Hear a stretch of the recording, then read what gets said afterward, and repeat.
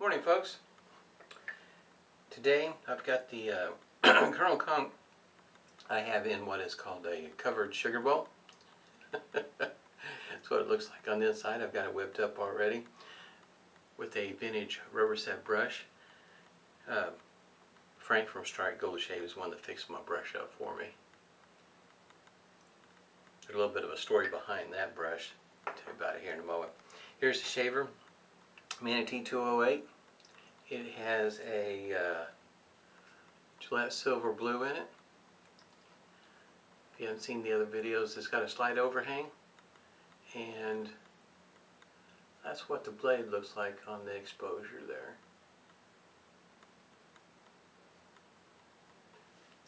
Got a pretty good shave with it yesterday. Very efficient shave yesterday. Already put a hot towel to the face. Got alum block complete with rubber band. There's a little bit of alum block in there. Got sterling switch hazel, mentholated and scented, and going to follow up with matching aftershave, Bay Rum, and still using the Clubman beard oil, and it's about halfway gone. It's only a 1 ounce container, so it'll go a little bit quicker than what I was using before. Like I said, I've already put a hot towel to the face, and I'm going to use the Cube Preshave soap. Yeah, it was a very efficient shave yesterday. There is not a whole lot here to be shaven off. So I'm thinking this might end up being a 2-pass shave and possibly a pickup or two.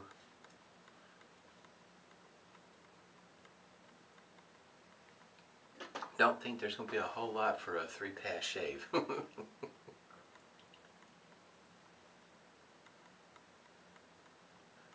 I have had this soap, I think 2 years. Got it for Christmas a while back from my parents, and got the covered sugar bowl from my parents at the same time. So I put Colonel Conk's Bay Rum soap in the container there, and it's been there ever since.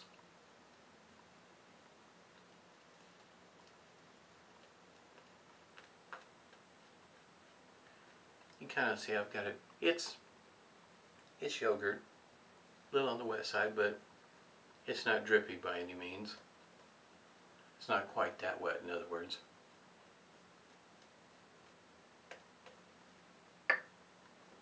The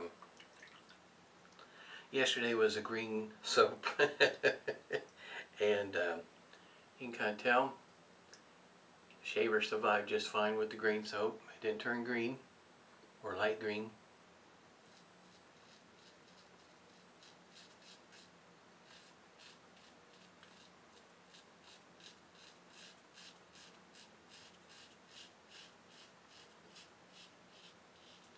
This being a Monday morning,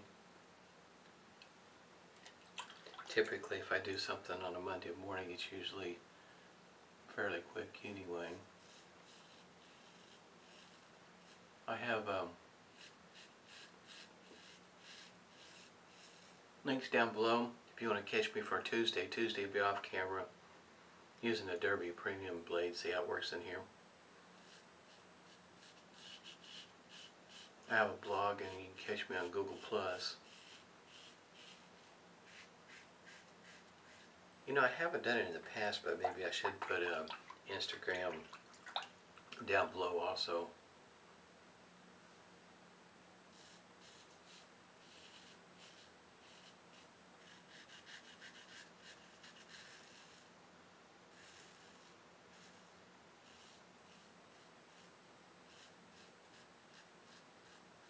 Yeah, this can be a pretty quick shave.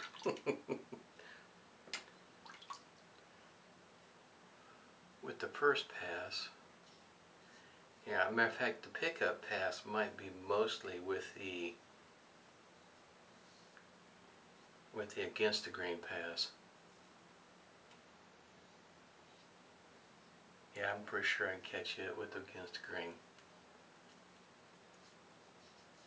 Yeah, because there is not much left. Very efficient shaver. And not always. I mean, I was interested in open comb just because of the design. But I'm thinking sometimes a number of people have the impression that that's going to usually ends up being an efficient shaver as opposed to a mild shaver. So if you're looking for an efficient shaver, this will be on that list. Very efficient. Makes it kind of nice. You can get by with the 2-pass shave. That's what I usually do with the Shavette, because usually, like I say, there is not much left with the Shavette with the 2-pass shave.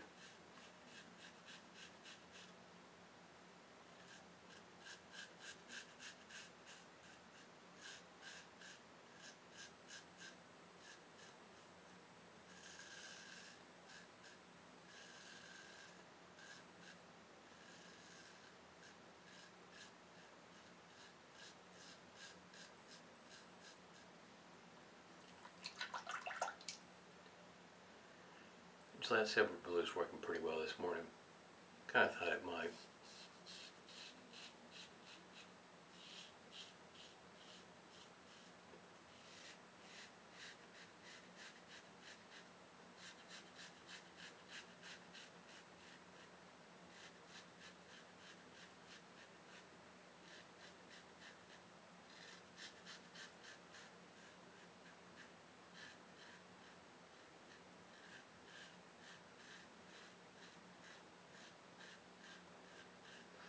For me, Colonel Conk has plenty of slickness.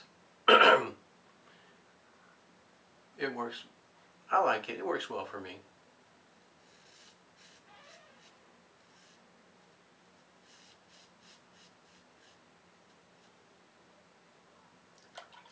You can kind of tell it's if I'm going back over buffing in the same places where I've already been, it's got to have a certain amount of slickness.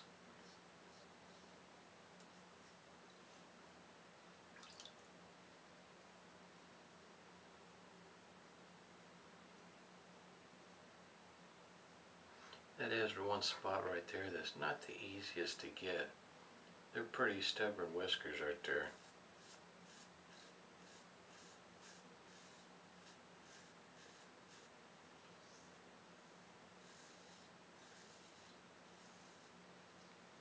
Pretty stubborn. If I didn't know any better, they're growing in different directions. It's been hard in the past for me to notice it, but when it's got short stubble and you're running your hand across it, you can kind of feel it trying to. It seems like it moves from one side to the other. In other words, like it does grow at an angle. I know I have a spiral right here, but growing, I guess you might say, in different directions in the same spot, I've never really noticed. Even when I had my beard, of course, you know, when they get long enough, they lay down. Never really noticed them growing quite like that, but it sure does feel like it when they're short. You can kind of feel the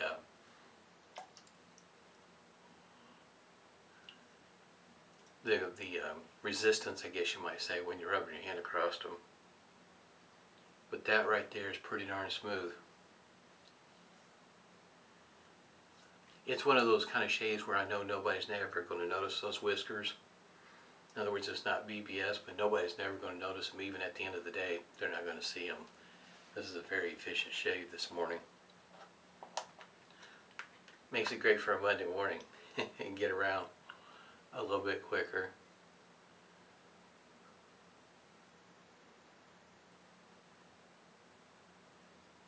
Stinging's on this side of the neck this morning.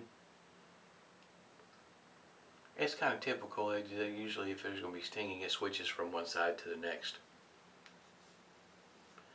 Don't see any weepers. I expected nothing but a good shave this morning. it is an efficient shaver, so if you're skin sensitive and you're going to try to use this shaver, you'll definitely want to test out your blades, see which one works the best for you.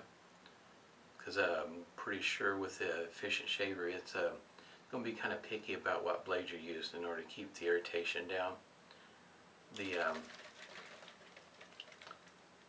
It's your mileage may vary.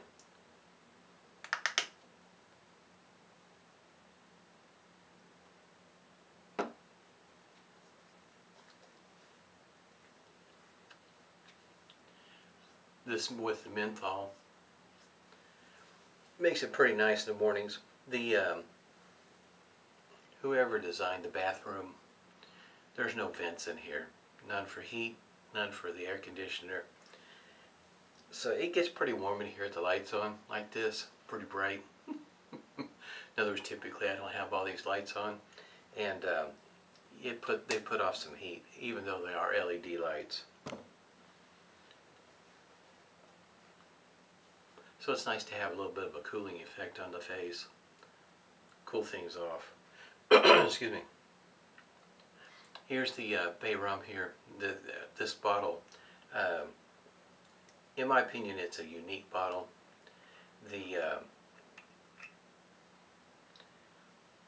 Here's the cap, and it's pretty much a standard cap. Nothing all that special about it. It's plastic.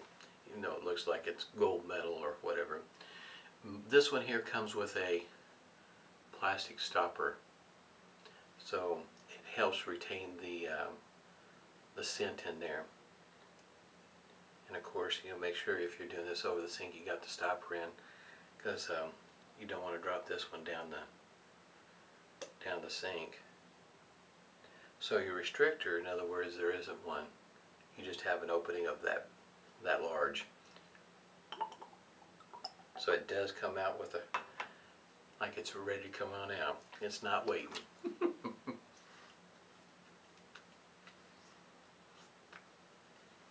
The scent, like I said, is somewhat different than my other Bay Rums, which is nice. In other words, I don't have one that's the same. My Bay Rums are different. I do have one more that is similar to a Bay Rum. I would consider it a Bay Rum, just a different take. Shave with it tomorrow. Like I said, if you want to, you can keep up with me. Got links down below. Help guide you where I'm at when I'm not doing shaves on camera. But this, I should say, this is a glass container also, so don't drop it. Like I said, I don't see any weepers. It didn't feel like I had any. Just very light stinging over here. Just not uncommon for me. Once again, this Rubberset brush, I should say, when I shipped it to Frank, probably didn't get enough packing in there, and I don't know if you can see it. It's right there. You might see something that looks like a scratch. It was broke in shipping, and Frank was able to put that piece back in for me and re-knot it. And matter of fact, that's what it looks like on the bottom.